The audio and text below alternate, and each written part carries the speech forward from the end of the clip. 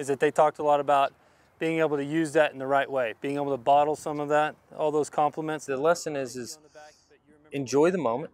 And people are shaking your hands, they're writing about you, they're talking about you, and they should. I mean, that's just something that's deserved.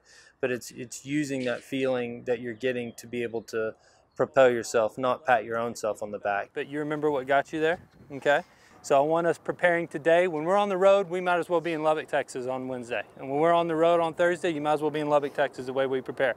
Okay, but I want this team so excited about the opportunity. And that's something I want them to learn is yeah, that's good and you deserve all of that, but also use those compliments and everything to start believing in yourself to do bigger things now that the tournament's here in the Big 12 tournament, the NCAA tournament, and kind of bottle that and don't let it all get away, because you can easily let it get away and go flat, but use to bottle some of that to kind of propel you into the next direction. So the conference tournament, which is huge, and we're coming in as the #1 seed, and obviously we want to win it.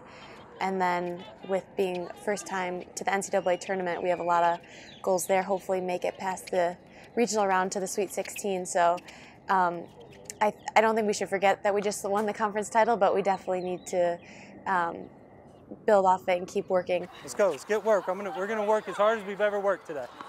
Push, push, push, push, push. One thing Todd has always been big on was always like, once you win, let it go and then start looking ahead, because that's what's next. We can't just always look to the past and just like get excited about that. We have to get excited for the next match. You're upset because you missed your change direction through the middle. Wait until there's a ball you can step in on the change. Do it because you feel like you have to. We can't just like, oh, we won, now we can just settle down. We have to make sure that we keep the reputation up so that no one thinks it's a fluke, and that we really work hard to make sure we keep doing really well. Okay, but I want you being really strong out of the corners. All right, 15, and then we'll switch. All right, the person running, run hard. You have one to two ways to go when you feel that success. It's either to sit back and enjoy it, and stop working as hard as you have to get to that point, or you really realize what that feeling's like and let that motivate you that you want to have more of those times. And obviously with the group we have, I'm pretty sure I know which way that's going to be, and that's just, you know, they want more of these. If it's a ball you can move inside the court on, do it. You don't have to stay behind the baseline. I want one more backhand. Good, switch. The workmanlike, the blue-collar attitude of just trying to get better every day.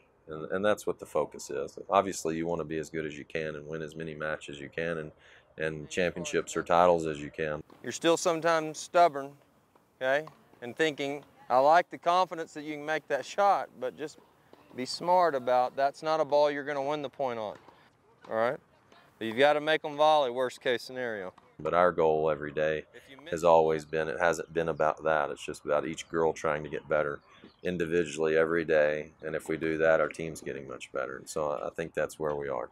Good. Nice, come get it. Playing tennis has really like given me life lessons outside of the tennis court, like working hard and never giving up, and things like doing what you got to do. Everything in life, you have to work for it, and you can't take anything for granted. I mean, working's never done. Even through the summer when we're not in season, in the fall, I mean, we always have something to prove. We just got to get back to work, not become complacent, and just enjoy the moment, I think, and enjoy working hard and enjoy what we've done. We've put ourselves in good position. It's only going to make us stronger, and I'm really excited to see what's going to happen over the next couple of years. No seniors this year. Everyone's coming back. We're going to add some more pieces.